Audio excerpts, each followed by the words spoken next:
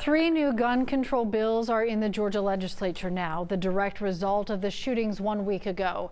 They would require a 5-day waiting period for gun purchases. 11 Alive's Doug Richards reports on the bill's chances.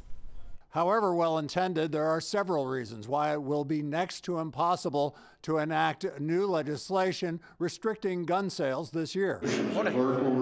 About 24 bills have been floating around the General Assembly this year that would either curb or expand gun rights. Not a single one of them has gotten a vote in the House or Senate.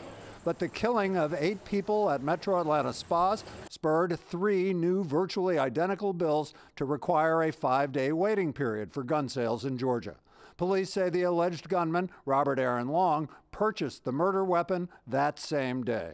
The intent is to allow, again, that impulsivity, that rage or anger to subside. And it's going to build in a cooling off period for people who are suicidal, murderous, this kind of thing. No one should need to get a gun that same day. Public safety and homeland security. Yet the Georgia legislature has protected gun rights for generations.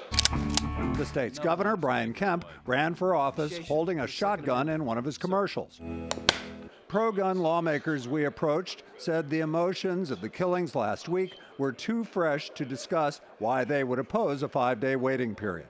And even the bill's sponsors acknowledged that no new legislation has much of a chance to pass before adjournment next week. I think this is the time that we need to start examining what kind of culture we want to be and what we prioritize in our legislation. And I think that we need to focus on gun safety as a priority moving forward.